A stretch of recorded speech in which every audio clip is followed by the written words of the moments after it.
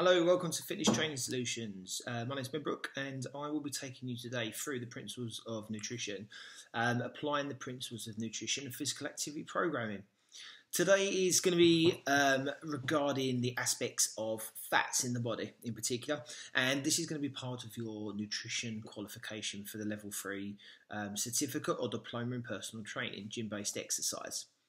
Okay, so first of all, what we want to talk about is, in your manuals, you're going to look at what is a balanced diet. There will be questions on any aspect of the presentation that I'm doing today, so bear that in mind for when you're doing your research and when you're doing your revision in your manual.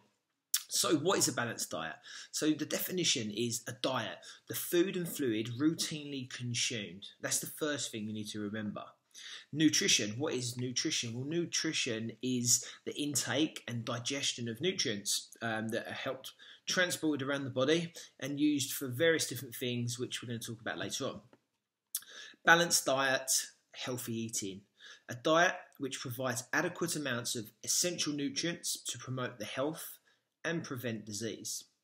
So, what you need to remember is this is the aspect of nutrition that's covered within the level 3 personal training certificate. Some of the things on here are going to be contentious in terms of they're going to be very different. We're looking at people with sedentary lifestyles. We're not looking at athletes, we're not looking at bodybuilders, we're not looking at anyone that is in a specific sport. We're looking at the basic, average Joe Bloggs individual that we're going to take in a gym that is doing nothing at the minute. And we're going to give them the basics, the basic elements of a diet. So, obviously, what are we looking at? So first and foremost, you're looking at healthy advice and guidance. As a personal trainer, you should only be able to give healthy living guidance and nutrition guidance from the guidelines from your manuals. If you are giving nutrition diet plans, that should be a big no-no. Unfortunately, we shouldn't be doing that unless we're a qualified nutritionist or dietitian. Dietitian is governed by law, so you can only use those terms if you're a dietitian and qualified at university level. So what are we looking at first of all? In this few slides and presentations that I'm going to bring to you, first of all, we're going to look at essential macro and micronutrients. So what are they? So first of all, your macronutrients, you should know, are fats, carbohydrate, protein, and we're going to throw in water there as well. And then we're going to look into our micronutrients. These are going to be vitamins and minerals. So UK dietary guidelines for the average sedentary person that's not moving really much. The UK dietary targets based on total energy intake suggest that fat should be no more than 35% of your daily intake. So this is not more than 11% saturated, 13% monounsaturated and 6.5% polyunsaturated. Protein should equal 10 to 15% and carbohydrates should be 50%, and this should be found predominantly from unrefined complex carbohydrates. So again, as I was saying before, UK dietary targets. Some individuals may require more or less of a given nutrient. So for example, an individual that requires higher or lower energy intake. So if someone's very active, very sedentary, they've got different lifestyles, they're sporty. Someone that was pregnant, someone that is older, so the elderly, or someone that's looking at weight loss, these figures are going to be slightly different. Obviously, someone that's completely sedentary lifestyle, you're not going to give them huge amount of carbohydrates, which contains all the energy they need, when they're struggling to lose weight already, and they don't need maybe as much energy from carbohydrates. But what you've got to remember is, for your qualification and for the exam purposes, they're going to be based on UK dietary targets, which are within this presentation. Professional bodies, I always look at the British Nutrition Foundation, British Dietetic Association. You'll be looking at stuff like the Department of Health in papers for your course, and the Nutrition Society. Remember, offering nutrition advice, as I said, is to do with your scope of your qualification. An individual required more complex dietary analysis should be referred to a dietitian. All your evidence or evidence-based knowledge should be what you're giving to your clients. So we need to be able to look at unsubstantial marketing claims from suppliers and look at the evidence-based knowledge and say, right, this is where you want to go. So you need to be able to distinguish between the two. Academic sources. I love an academic journal. I think that you're going to benefit a lot from becoming a personal trainer by doing more research. Remember, this is just the tip of the iceberg. If someone says to you that you're doing a qualification and you're going to be the world's best PT and earn thousands of pounds, they're wrong. You're not going to do that. You may do one day, but the way we do that is by educating ourselves, gaining more clients, becoming more knowledgeable, and applying what we've researched and learned over the years. I like stuff like the Journal of Human Nutrition and Dietetics, the British Journal of Nutrition, the Journal of Physiology is really good as well. Any academic source is going to be really worth reading. So today I'm going to talk to you about fats. I'm going to take you through the elements of fat, all to do with applying the principles of nutrition and physical activity programming, which is for your level 3 certificate in personal training. So the functions of fat, what do we know? Have a think now. Hopefully, you know that it's going to help protect internal organs. We're looking at thermal regulation. We're also looking at the insulation of nerve cells. We're looking at the uptake and storage of fat-soluble vitamins. We're going to talk about vitamins later on in the future slides to come and presentations. Hopefully, fat's going to provide you with energy.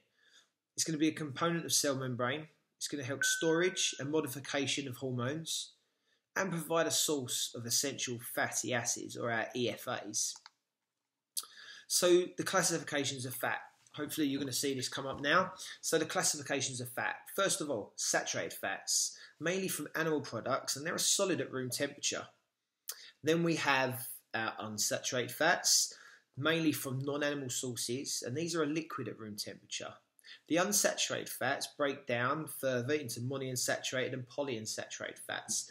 And I'm going to talk about different types of foods that you'll be able to take that are going to contain those fats. And then the last one, the one we don't really want in our diet, is the trans fats. These are non-natural occurring fats produced through hydrogenation. So we don't really want those fats in the diet. I'm going to show you where you can get those sort of foods from, where you want to stay out of them. Hopefully you know that from looking at and researching that every food, macronutrient, contains an energy value. So in the purposes for fat, 1 gram of fat is equal to 9 calories for every gram. So where do these fats come from? What foods? Well, first of all, you're looking at saturated fats. Saturated fats are going to be found in meat, meat products. You're looking at butter, lard, cream, palm oil, and even coconut oil. And then we're looking at trans fats. Some vegetable spreads, baked products, ready meals, and fast foods. Polyunsaturated fats, obviously part of the unsaturated fats. We're looking at vegetable oils, nuts, oily fish such as sardines, tuna, mackerel, pilchard and trout. And then we're going to look at the monounsaturated. And here you're going to see olive oil, avocado, seeds, nuts, rapeseed oil, and almond oil. And then we go into what's our EFAs, our essential fatty acids. And these are your omega-3 and 6. So your omega-3s are found in oily fish, flaxseed, pumpkin seeds, walnuts, rapeseed, soybeans, and any dark green vegetables. Where omega-6, they're going to be found in vegetable oils and polyunsaturated margarines. So EFAs and health. So first of all, what do the essential fatty acids do for our health? Well, first of all, you need to remember that they're going to protection of heart disease. So they're going to control blood pressure, prevention of blood clots, beneficial effect on blood lipid profiles. They're going to help with the reduction of the inflammation in arthritis and asthma. They're going to enhance transport of oxygen by the red blood cells, and they're going to enhance the immune responsiveness. One thing they also do as well, which some of you may like to know, is they're going to help the maintenance of the quality of the membranes. So therefore, they're going to help with protection against the anti-aging process. So just to recap, UK dietary guidelines for fat: 30% but not more than 35% of your total energy, 11% saturated fats, 13% monounsaturated, and 6.5% polyunsaturated fats. When we're looking at metabolism of fat, fat is in our diet is mainly in the form of triglycerides. Fat is broken down through digestion, which is known as catabolism, to form fatty acids and glycerol. With fat metabolism, once digested, fat can be oxidized and used as one, energy. It can be stored as subcutaneous fat if we're consuming too much of it, like any of our macronutrients, not just because it's called fat. It's an energy value, like it has an energy value like any other carbohydrate, protein. If you consume too much, you're going to store subcutaneous fat. It's used in the cell membrane. It's used in the cell membranes of a structure, molecules. So part of the cell membrane, part of that molecule, that structure, that's where it's used as well. It's used to synthesize other hormones as well. So it's going to help synthesize our hormones within our body and help regulate our hormones. So that's why, again, fat is so important. Fat transportation. So how is fat transported? Well, fat and cholesterol need to be solubilized in order to be transported to where they are needed in the body. This is achieved by packaging them with protein in transport packages. These are known as plasma lipoproteins, so our PLPs. Plasma lipoproteins are classified in terms of their density. So for example, we have low density lipoprotein and high density lipoprotein. Hopefully you know what the LDLs and the HDLs are and what are good cholesterol and what's bad cholesterol. If you don't, LDLs, they contain high levels of fat and cholesterol. As they are carried in the body, they are thought to build up fatty deposits on the artery walls, which is known as atherosclerosis, and these are often called bad cholesterol. Atherosclerosis is obviously a cause of CHD, coronary heart disease, so LDLs are definitely what we don't want in our body. Then we go on to HDLs. HDLs contain lower levels of fat and cholesterol. As they are carried in the body, they are thought to prevent the build-up of fatty deposits on the artery walls. So these are known as cardiopreventive and are often known as good cholesterol. So what is cholesterol? Cholesterol is made in the liver and has several crucial roles in the body. The first one is cell membrane structure. The second one is steroid hormone synthesis. And the last one is bile production. Consequences of a high fatty diet: 1, obesity. 2, CHD, coronary heart disease. If you've got low fat diets, the reverse of that: poor hair, skin condition. You're going to be deficient in fat soluble vitamins, and there's going to be deficiency in essential fatty acids. And subsequently, you're going to have a hormone imbalance. So to summarise health eating guidelines for fat as part of your qualification, you need to limit the intake of not more than 35% of your total energy requirements from fat. In particular, limit the intake of saturated animal fats.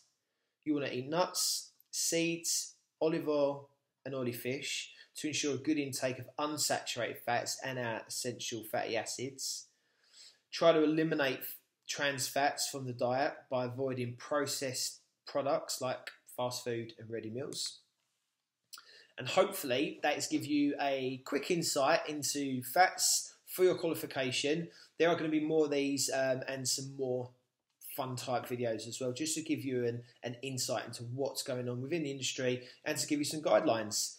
Speak to you next time. Bye.